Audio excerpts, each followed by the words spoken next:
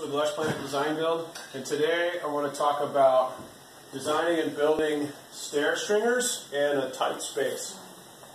So the first thing that you're always going to do when you create stringers is you're going to measure your rise and your run.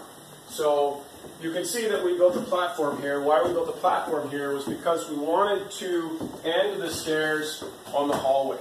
We didn't want this to go out into the hallway because that would have looked weird. So when I calculated the rise, there was no way we were going to build standard stairs. They would come all the way out to here. So then we calculated, so then I built a platform and calculated. When I first built it, I built it too high because I didn't calculate the headspace here. When you're dealing weird custom remodels, you're not ever always going to get something to the right size. So this was about as much headspace as I could get, and I dropped this platform back down to a level that would give me that much headspace.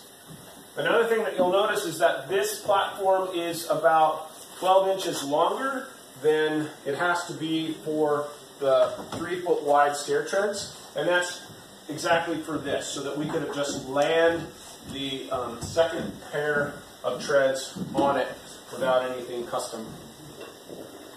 The next thing that I want to bring your attention to is the rise of these little stringers. So these little guys are fairly similar to the top stringers, but you don't have to make these stringers exactly the rise and the run the same as these. And the reason is because when you walk up like this, when you turn, your cadence changes. It's only when a step itself is too high or too low on the same run that it becomes a trip hazard. So you walk them up and they're the same, and you don't trip. If this was too high or too low, then you trip on it. But since you have a turn and you start a new cadence, it doesn't affect that. These can be different. We wanted them to be fairly similar, but they're not exactly the same. That would have taken a lot of complicated math to get these to be exactly the same, and so we didn't bother. Okay.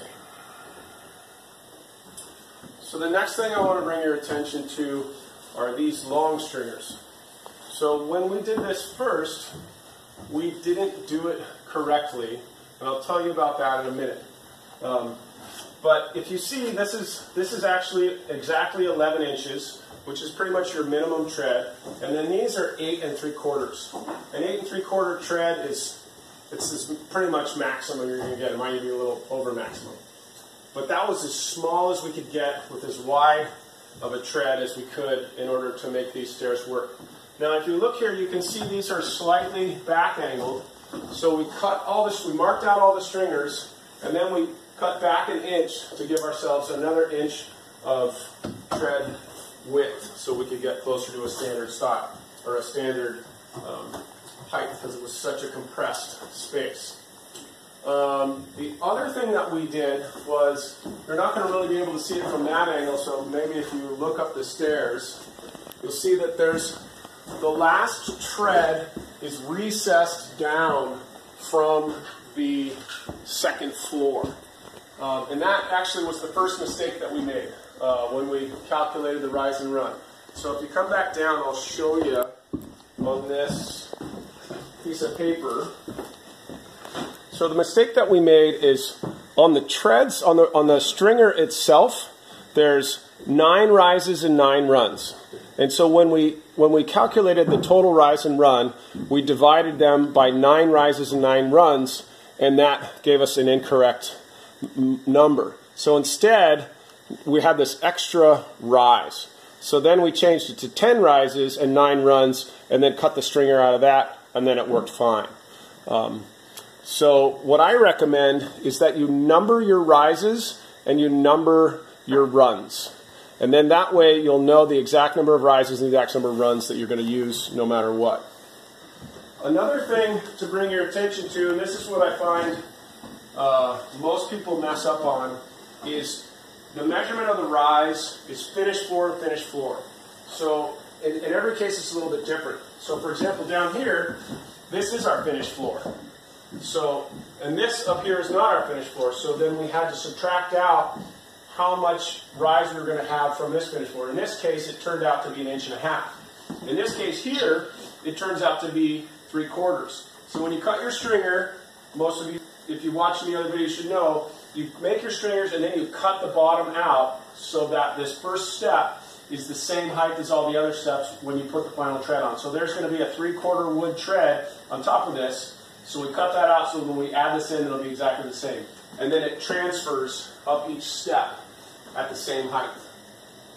The other weird thing for us, for this one, is that this is a wood finished floor, and at the top it's a carpet finished floor.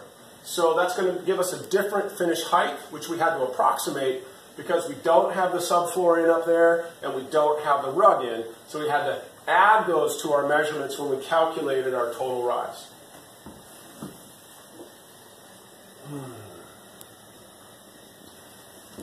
This is just maybe an interesting detail for this particular design. We decided we're going to keep this open. It'll be boxed in, and this will be a little built-in down here. And so we like the look of where it would cast all the way up, so we shaved this hanger piece at the same angle of the stringers. And then we took these metal brackets because it was two joists thick, and then sort of custom wrapped them so that it holds up this second joist that we hung down to hang the stringers on. And I think that's it. Thanks for watching. If you have any comments or questions, please leave them below and I'll do my best to answer them. Have a great day.